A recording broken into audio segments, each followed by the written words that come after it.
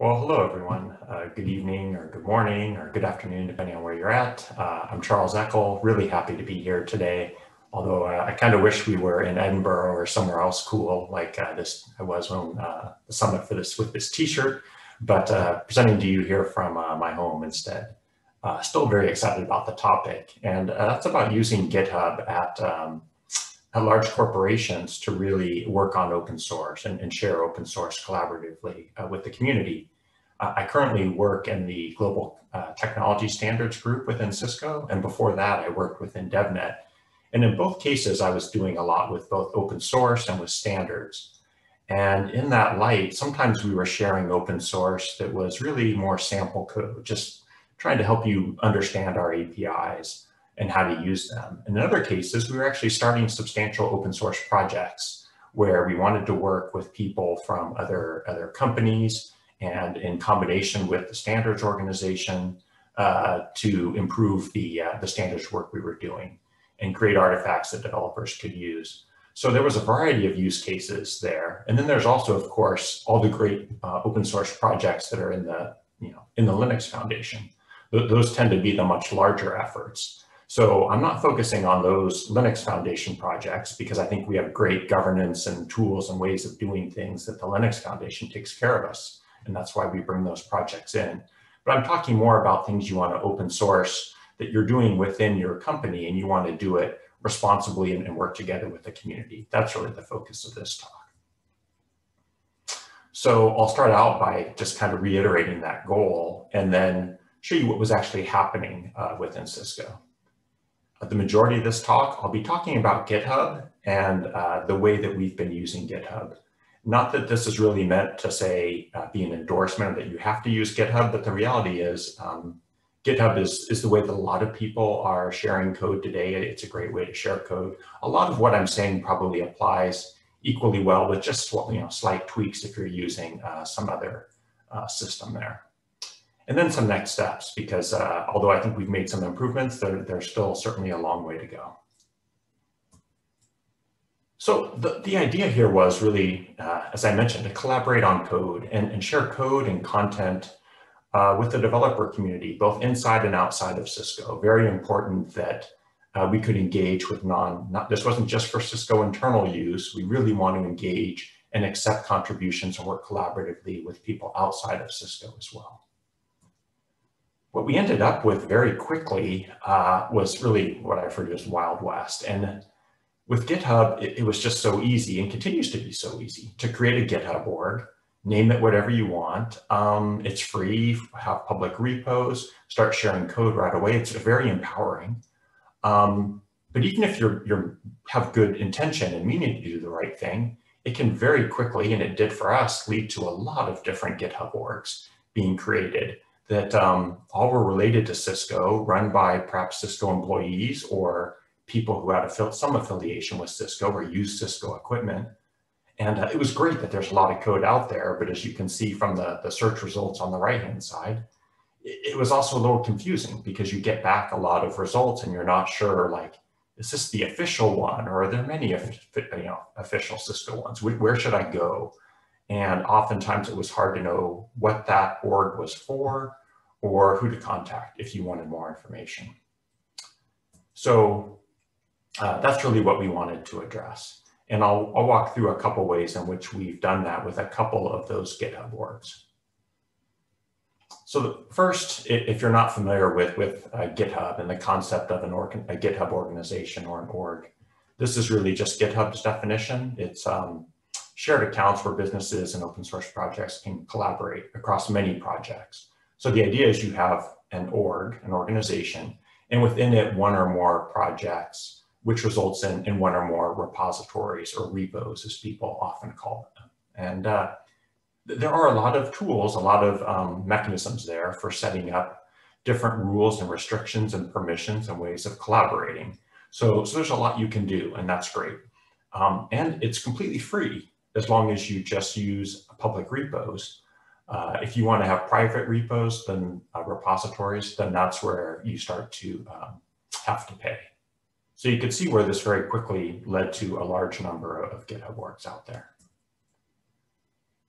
Now, the first question that really came to mind for us is we have all these GitHub orgs, and it's confusing that they all exist, but do we really need to get rid of all of them and make just one? Is that appropriate? Or do we just need to clarify what each of them is for? And our thought was, we do have different orgs with different things they're trying to share.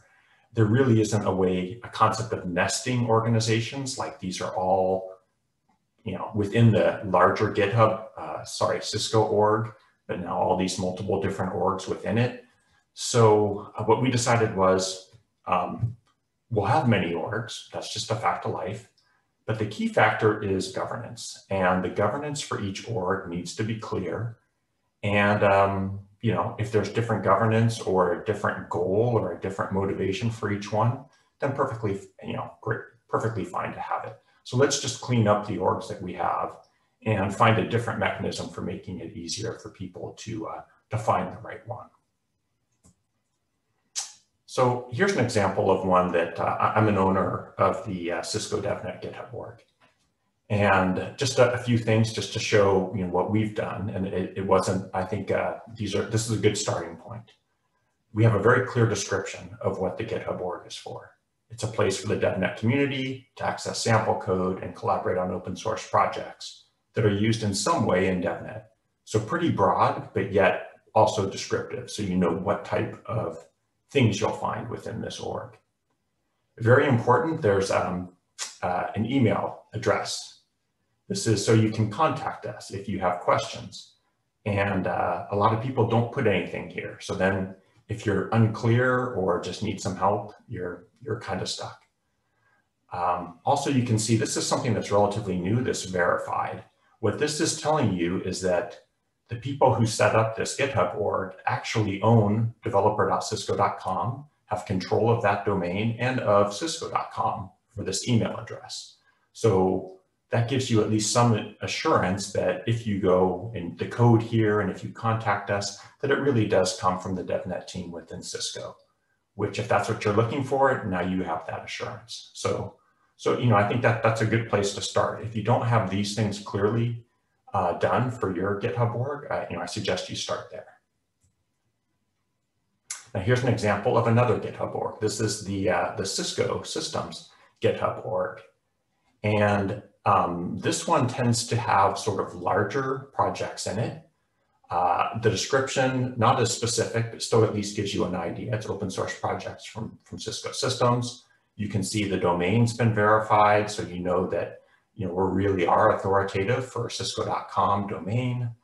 Who to contact, in this case it's Fluffy. If you happen to know Fluffy, then that's a great assurance to you because he's fantastic with open source, with standards, and a great guy to work with. If you don't know him, then perhaps having an email address like that is not the best. So if you think about a first-time user, maybe this isn't exactly what you want to do, but at least there is someone you can contact. So I'd say we're in pretty good shape on this one as well. So the next thing is public versus private. And I mentioned this earlier on. There's a concept of everything is free as long as you make it public. And when I said that, I was speaking in respect to the repositories or repos or projects. So if they are all open source, everyone can see them. For us, when we're working, as Cisco, working in the open source space, that's really the goal, right, is to have public repos. Now, the other thing, though, is people. You can see we have 800 repos, 200 people almost. And I see all the projects, I see all the people because I am a member of the org. If I log out, though, and I'm no longer, or I'm not a member of the org, that's what happens with the second screen. You can see a lot of the projects went away. And maybe more importantly, in some ways, a lot of the people went away. And now you only see 12 people instead of 200. And what I've seen with a lot of orgs is this number of people actually drops to 0. So then if you didn't have a contact here, or if you didn't know any of the people or who to contact, you could see where this would be a real problem. So look out for that, because by default, people are private, which is nice for privacy considerations, But it is hard if you're trying to work with a community if you don't tell anyone who you are. So think about that. And you can see, even though I've been, recommending this to people, we still only have 12 people who have changed their profile to public. So not always an easy thing to do. The other thing is a lot of people have very cryptic user IDs, just due to the nature of, a shared namespace, right? So the other thing I recommend is make sure that even though GitHub doesn't require it, include the name by which you're known. It may not be your official name, but the name by which people actually know you, include that in your GitHub profile. So when someone's interacting with you via GitHub, they actually get that assurance that they're talking to the right person, rather than maybe making a mistake with a cryptic user ID where they maybe get one, put a 1 for an I or something like that, and then all of a sudden they're working with the wrong person. So another really important thing, in addition to that kind of one-line description that I had at the beginning, was to provide some examples of what type of projects, what type of code is actually appropriate for the Cisco DevNet org versus what's not appropriate, or maybe is more appropriate for another org. So this one with Cisco DevNet, the idea is we're really trying to help developers with things like sample code, with here's how to use a Cisco API. It's really focused on Cisco products and platforms and how to use them, or at least Cisco technology. So we do a lot with network programmability. So things related to standards like netconf and restconf, those are great too. But we wouldn't want to see something that had like no relation to any Cisco product or any Cisco technology. That wouldn't be necessarily a good fit. So similarly, we don't want to put things here that we have no intention of open sourcing. While we certainly could put a lot of code out here, make it private so that no one would see it unless we wanted them to see it, that doesn't really make sense, right? That should be on like an enterprise GitHub or behind some firewall. So this gets back to the governance. I would say don't mix and match things that are really meant for public consumption, whether they're public, and shared and open source right now or not. But only put things there that you think would eventually be useful to the community that you're trying to serve.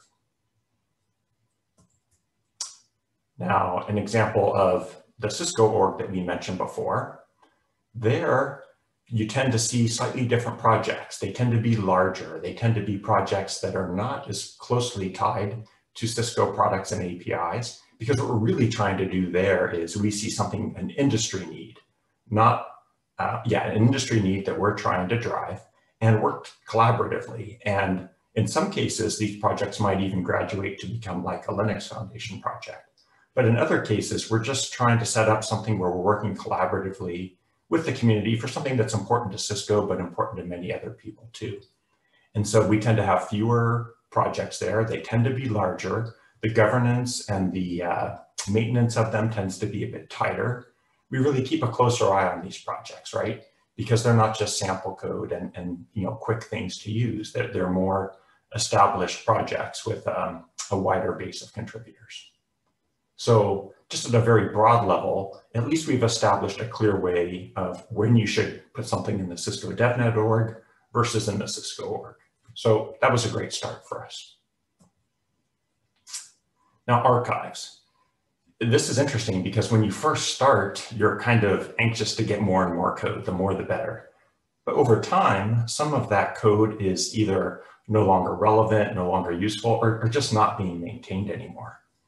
I did a lot of work with Open Daylight a number of years ago, and we did some boot camps that were, really, I think they were fantastic to bring people up to speed on Open Daylight. However, that was 5 years ago. We're not actively maintaining that, and the information there is very stale. So fortunately, GitHub offers this nice mechanism where you can archive repos, and I recommend you make use of that. It's better, I think, than deleting it, because some people might actually still find something there useful. But when you archive it, it marks it as being archived and read-only.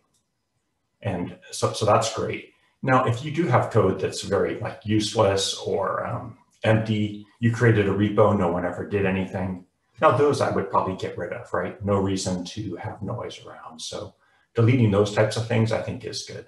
but archive things which are arguably useful, but just no longer, actively maintained. Okay, going to shift gears now to membership and permissions. And GitHub offers a lot of options here, and certain things are done by default. So what I'm going to do is point out some of those things and show you where we've deviated from the defaults and why we did that.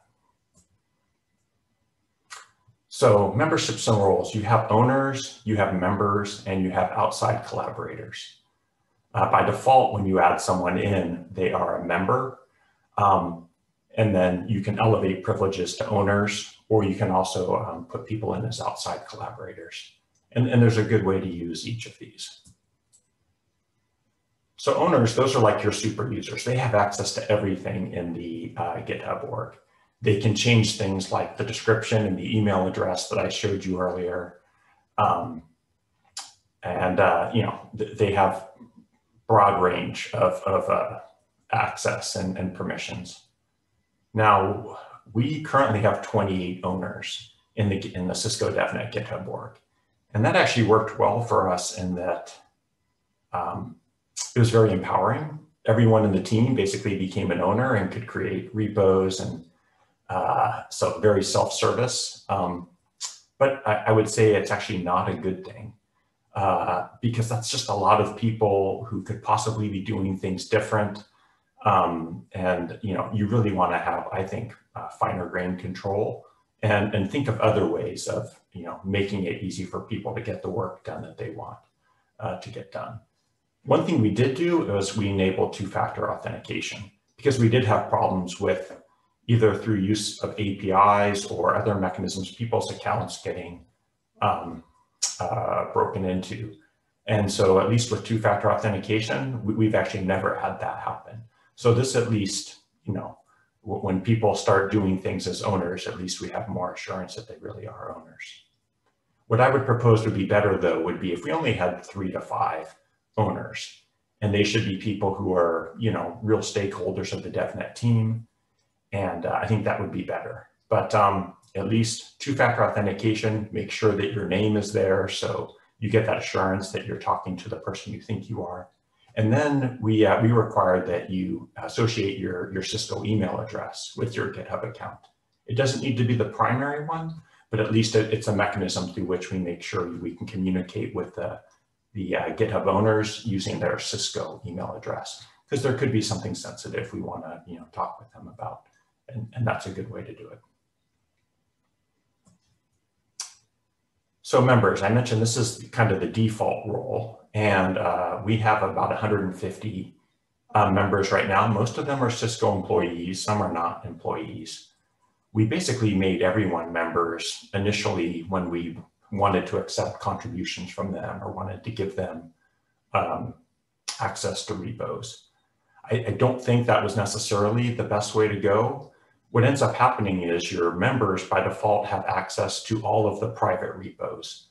And so if you think about that and why you might be having private repos, we probably don't want to have, say, non-Cisco people as having access to private repos, even though eventually we want to make those public. If we're making them private, there's probably a short-term reason for that. So we've not that we haven't gotten rid of a lot of members, but we don't add people as members as often anymore. Two-factor authentication, very important there. But probably the biggest thing is by default, all members can create new repos. And we didn't want this. We said, hey, only owners can create new repos. Also, only owners can change a repo from private to public or vice versa. So this is important. I have it in red because it's an important default that for us, it was very important to override this, especially when we have 150 plus people who are members and some aren't Cisco employees. So this way we restrict at least the permissions of the members a little bit. And if you ever need to be able to do something and you don't have the necessary permissions, you just send an email to the GitHub owners alias, right? And there's a set of us there that will help you along. So that's important too. If you're going to restrict access, you need a mechanism for people to request what they need. as opposed to what we did initially, just giving everyone, you know, the access and self-service that they wanted. So I'd say it's better to restrict a bit. So outside collaborator, this is one I didn't know what it was at first, and now I'm a big fan of it. And we have over 500 people who we've added as outside collaborators. A lot of them are actually Cisco employees, but many are not. And the way that this works is whenever we give anyone write access to one or more of our repos, if they weren't already an outside collaborator, that they automatically become one. So it's a way that they can be associated with our organization. They can have write access, but they only have permission to work with those repos that they're actually supposed to. Now they can have read access to everything, right? But they can't, they don't have commit access necessarily, or write access to anything except those where they've been granted. And that makes total sense from an open source perspective, right? Not everyone has write access to every project. You usually have an established number of committers who have that. So that's essentially what this allows us to do. Here as well, though, two-factor authentication, include your name with your GitHub account. That's just for everyone. I would recommend doing those two things. That helps a lot. Okay, so that was individual permissions and types of roles. Now, Teams is a way that you can help with some of the, say, tedium of when you have a lot of, outside collaborators, and you want to associate a common set of permissions with them. So perhaps, like, we have a bunch of learning labs, and perhaps we want a set of people to have access to or commit access to all learning labs, but not to anything else. So we can put them in a team that has access to learning labs. So we found that that's very useful. Now, what GitHub says is that this should reflect your org structure. And that I don't think is true, or at least it depends on how you look at it. I would say your team should not reflect, like for us, it should not reflect Cisco's organizational structure, because that has nothing to do with access rights to our open source code. It should instead be based on the function of the task. As I mentioned, like people who need access to learning labs, having a team for that, I think, is a good way to go.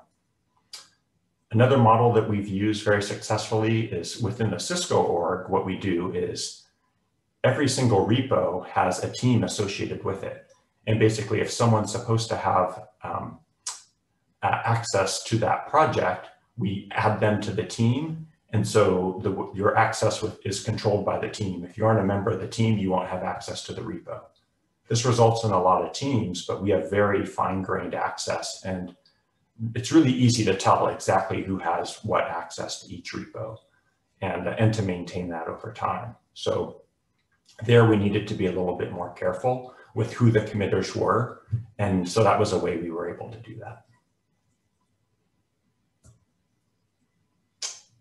So looking back, and not just what I'm saying you should do, but what certainly we've done and works well for us, is repos are the main guardrail and source of freedom. What I mean by that is that only owners can create new repos. So to get a repo is kind of a big deal, but then once you get it, you can be given very broad permissions within that repo, and that's what we do. So if someone needs a new repo, and I think it's a good idea, I create that repo. I can even make them an admin of the repo. They can do everything with that repo, even though they are have no permissions, say, with any other repos. They have no right access to any other repos. So someone who is not a member of our org, I can even assign them as an admin of a repo. And this happens quite a lot. That repo admin has broad control over the repo that they're an admin for. Although here is another thing where we overrode the default. It was important for us that in addition to creating repos, only owners can change the repos. I think I mentioned this before, from public to private and vice versa. By default, the admin could do that for the repo that they're admin of, but we restrict that. So admins can't do that. The only way for them to have the status of their repo change from private to public or vice versa is to ask one of the owners to do it. Okay, so that's it for permissions. Now contributions. I mentioned up front, one of the big goals for us is, of course, we want contributions, right? We're trying to work with the community. We're trying to put code out there that's helpful, but we want contributions back. And these contributions can come in many forms. It could be, starring a repo to let us know it's useful. It could be submitting a bug report. It could be giving us a patch for a fix, or to correct a spelling mistake in a README, or it could be adding a really cool new feature. So that there's lots of different ways to contribute, or could even be starting a whole new project. So one thing that's very important is we encourage contributions. You don't need to be a member of our GitHub org to contribute.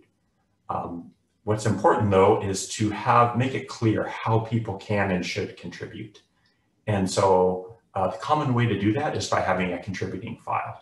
And there you list how people can and should interact with you, what types of contributions you're looking for, what's relevant, or what's the way to go about doing that, or the best way to go about doing that. And you don't necessarily have to have a contributing file, although that's the way I would recommend, as long as you make this information available, either in the README, or I would recommend creating a contributing file. So we try to do that and make sure that that's always there. Code of conduct. Now, we don't require this, but I think it's really good practice. Having a code of conduct file, it's very straightforward, it's easy to add. It really helps foster an open and welcome environment. And it just establishes those basic ground rules that we all probably hopefully consider as common sense, but it's nice to just put them out there. And it just helps make participation, a harassment-free experience for everyone. And that's really what we want. We want to make it easy for people to contribute, for them to feel comfortable contributing, and for them to have, their voice heard and all that. So code of conduct, pretty straightforward, easy way to go about, making an improvement in that direction. Now, contributing a whole new repo. I mentioned you have to contact us if you want to get a new repo created. But then we also want to help make sure that when you create a repo, it's not only useful code, but it meets our guidelines or our conventions. Now, we don't want to frustrate you by hitting you with a bunch of conventions that seem very strange and arbitrary. So we actually write them down and make them available to you. And I think that's important to do. An example here is we have templates. So you don't have to use the template, but at least by looking at the template, it gives you a good idea of appropriate use of a README, of a license. We always require a license, the contributing file that I mentioned before. And in this case, the code of conduct is also in there. So we make it very easy for you to, you can copy this, clone it, do whatever you want. You can use Cookie Cutter it'll ask you a few questions, and then it kind of automate the production of a start of a repo for you. The goal being, we want to make it easy for you to do the right thing. And actually, most developers are happy to do that. If they already have their code, then at least they can use this as a reference so that they know before they bring it to us, oh, these are the types of things they look for. So that served us really well. Now, in the case where they did have their own repo and they're bringing it to us, the common way we work with that is you can transfer it from where it currently exists into our GitHub org. And you just contact us like you would if you wanted to create a new repo. In order for this to work, what I found is you can't transfer from like your personal GitHub account into our GitHub org. You can only transfer from one org to another. And so the easiest way to do this that we found is if you don't already have a GitHub org that you can use, create one. As I mentioned, they're free. This is one case where it's very handy. Create your own GitHub org, put your project in there, make one of us who is an admin of the, or an owner of the Cisco DevNet GitHub org, make one of us an admin. And then If you're an admin of two different orgs, you can transfer repos between them. So we can take your repo and transfer it in its entirety. And that's worked really well for us.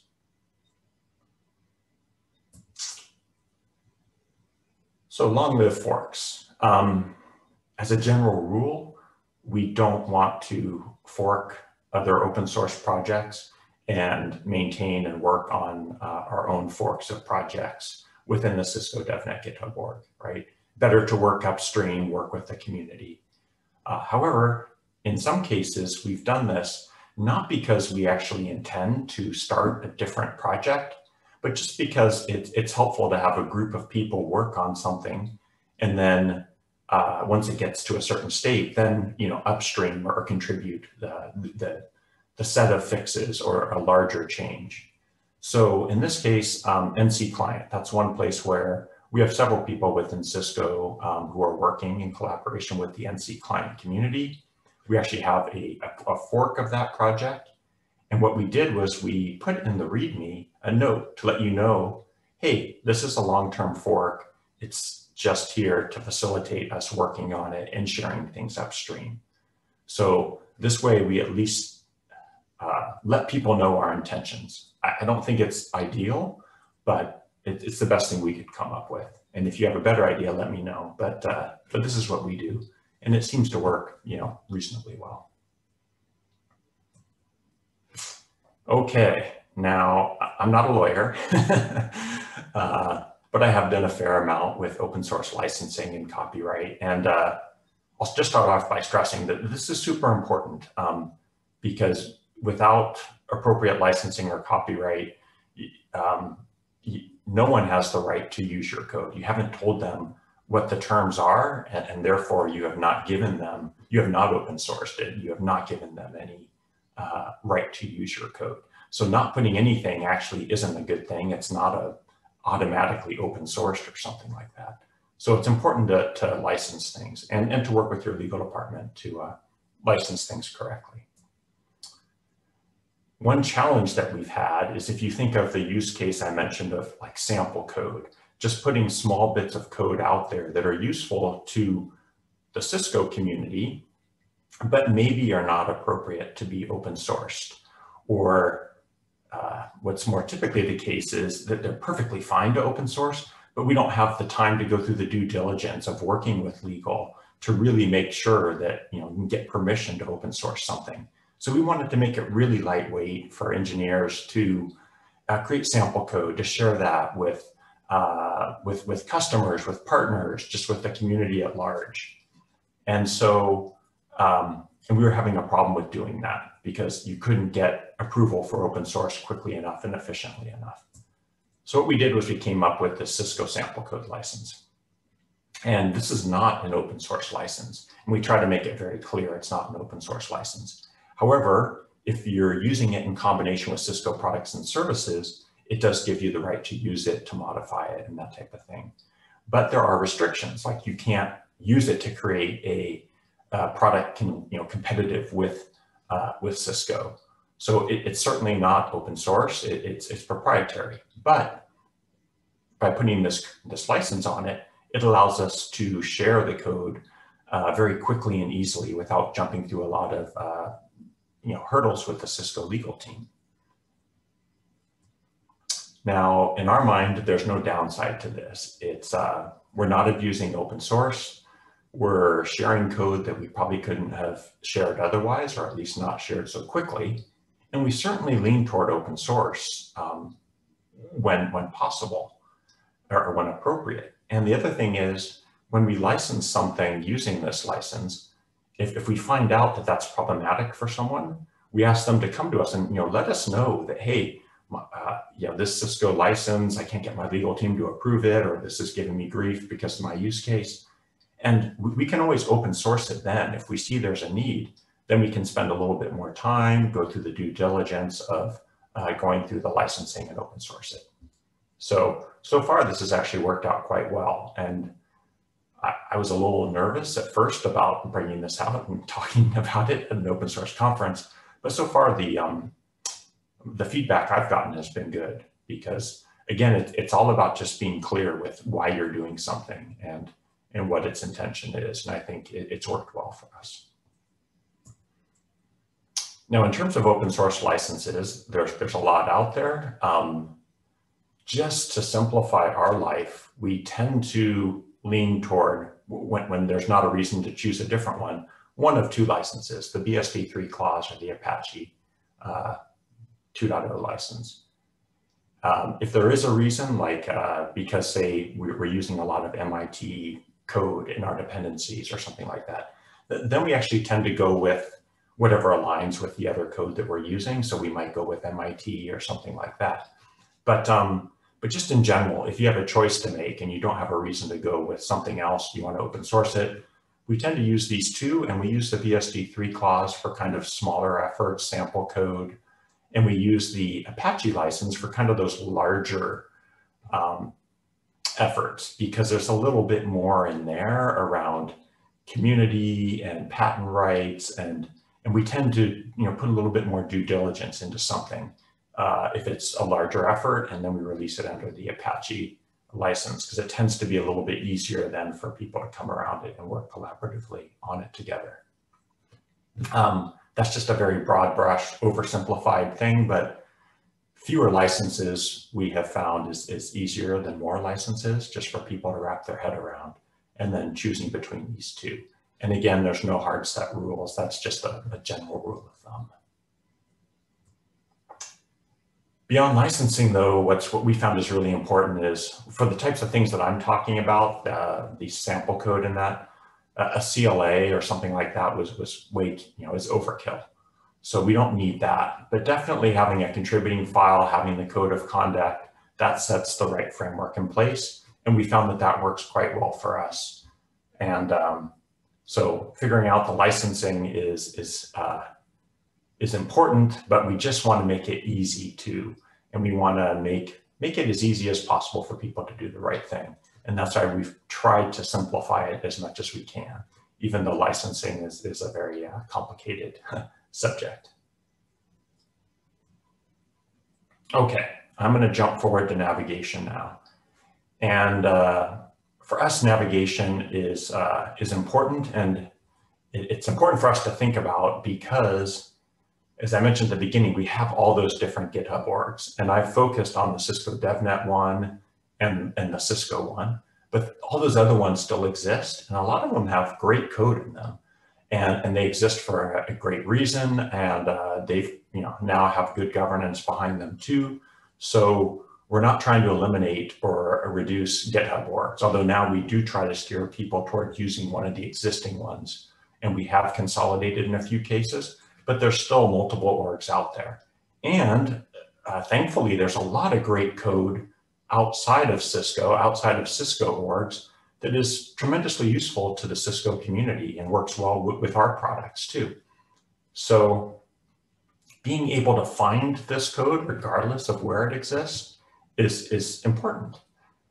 Our early efforts were what you see here. We basically said, here's all of the GitHub orgs that we know of. Let's just scan them. And if they have a README that's more than 50 or 100 characters, and if they have a license that is OSI approved, that's good enough, right? Let's just add them to this set, and let's put them up on this page. So it was basically an auto-generated page that just scanned repos. And we had multiple different pages with different criterion in mind, some that looked specifically for sample code, as an example. And this was partly just seeing what we could do, but also trying to provide a useful tool to the community. And it was certainly better than nothing. An important thing was when people did find these and they said, hey, why isn't my code there? Or why is my code there? To make it easy for them to contact us and say, hey, I want to opt out, or I want to opt in. And as we started to think about it more, we're like, this probably isn't the best way. So then we created something called Code Exchange.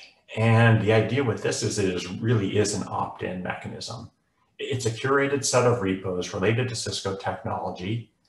And we provide some search capabilities and some metadata and intelligence behind giving you back results that are intended to make it easy for you to find code that you need, code that's useful to you to get you started on like your integrations with Cisco products and solutions.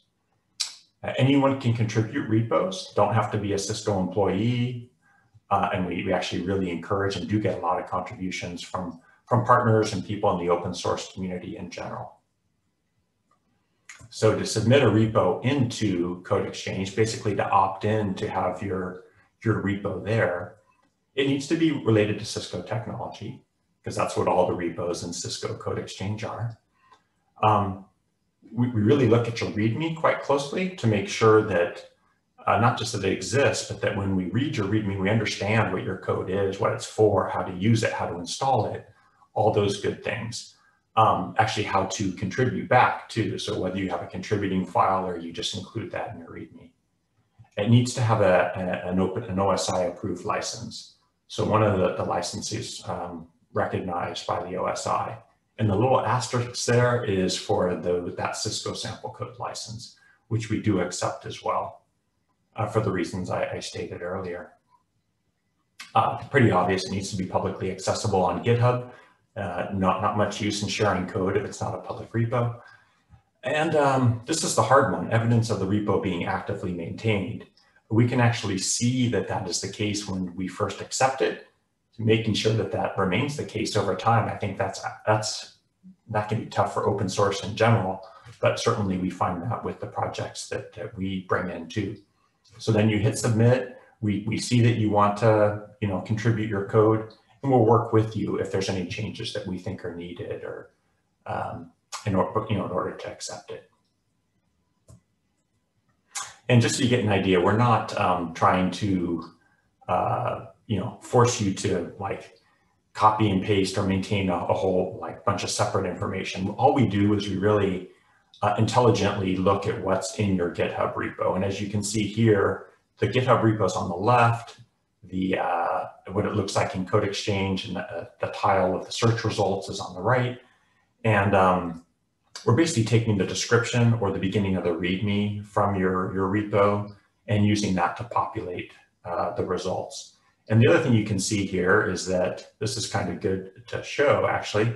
The top 3 results that just happen to be here at the top of this page, this is telling me what GitHub org it's from. So this is from the Cisco DevNet GitHub org, this is from the Cisco Systems GitHub org, and this is from the Cisco GitHub org. So just showing you that these results can come from multiple different GitHub orgs. And we're not trying to, I guess all we're trying to do is make it easier for you to find the code that you're looking to use in GitHub. So that's actually worked great for us. Now, next steps before I run out of time and hopefully have some time for questions. So we've made a lot of progress, both in terms of tidying up our governance, working with the community more consistently, making it easier for you to find code with Code Exchange. But there's definitely a lot of work left for us to do. Security vulnerability. GitHub has actually added some really nice automated functionality there to let you know when you have vulnerabilities in your dependencies. And that's a great thing.